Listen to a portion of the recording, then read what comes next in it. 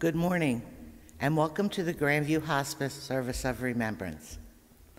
This past year, we have all experienced significant loss.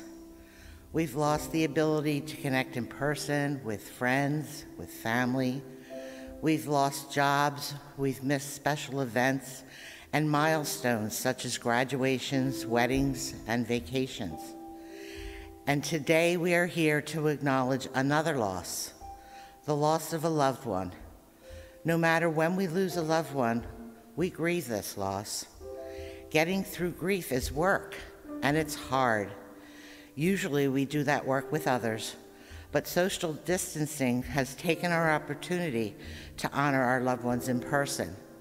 So we hope today's service will help us all work through these losses with fond memories and love and make the work of grieving a little easier.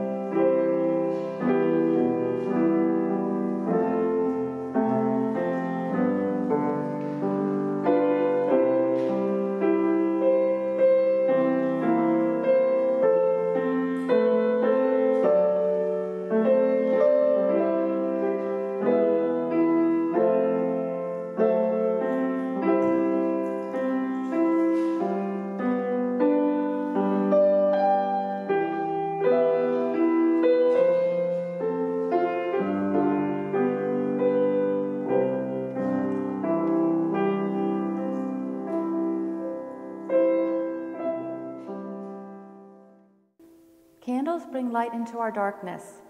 Memories of our loved ones bring light into our pain. We light these candles in honor of our loved ones who have died. As we recall, may the remembrance of their life and love brighten our work. The first candle represents our grief. The pain of losing them is intense. It reminds us of the depth of our love for them. The second candle represents our courage to confront our sorrow, to comfort each other, and to change our lives.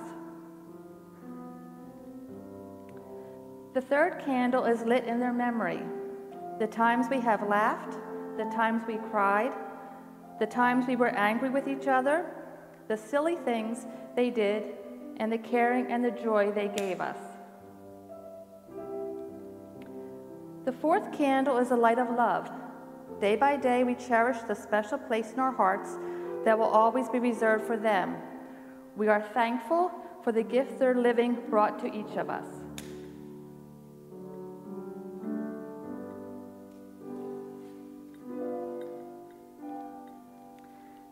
The final candle is a light of hope. It reminds us of the love and memories of them, that they are forever ours. May the glow of the flame be our source of hopefulness now and forever.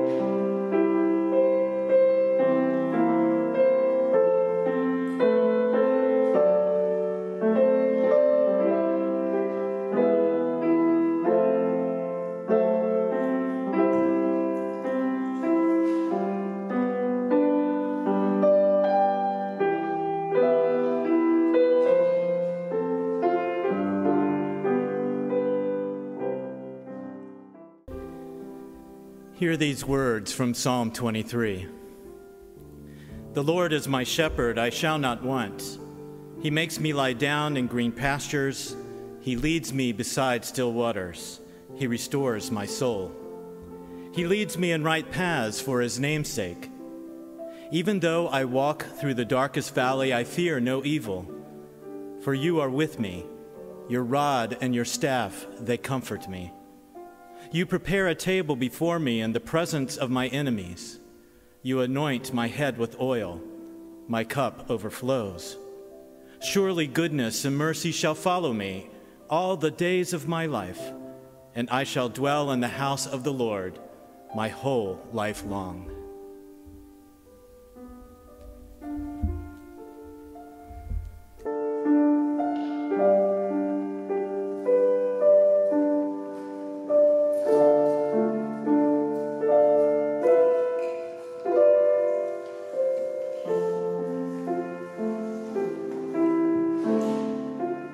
An affirmation for those who have lost, written by James Miller.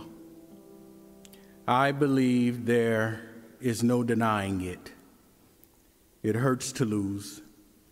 It hurts to lose a cherished relationship with another, or a significant part of one's own self.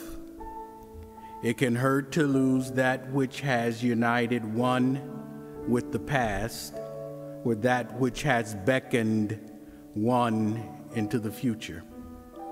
It's painful to feel diminished or abandoned, to be left behind or left alone. Yet I believe there is more to losing than just the hurt and the pain, for there are other experiences that loss can call forth. I believe that courage often appears, however quietly it is expressed, however easily it goes unnoticed by others.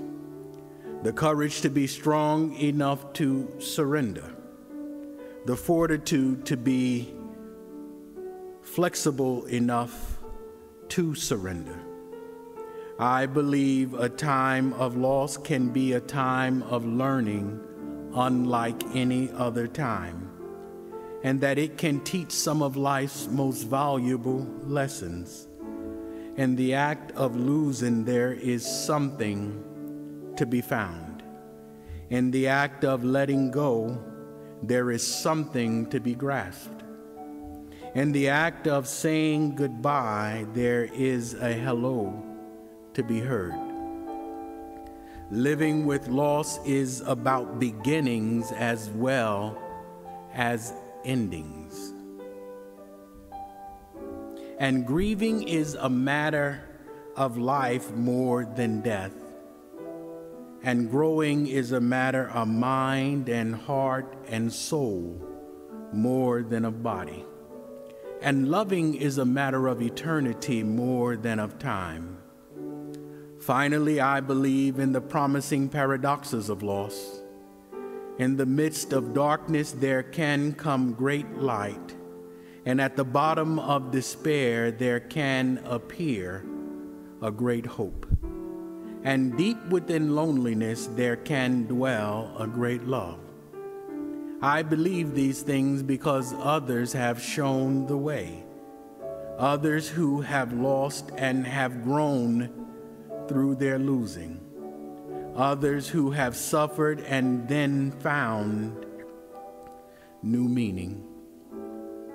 Know that you are not alone, for we are all one family. And if you are born into this life, it is mandatory that we have to leave. And so we are always losing. But in our loss, what we can learn, that most powerful lesson, that we are mortal, and that the Lord has promised that all who mourn, they shall be comforted.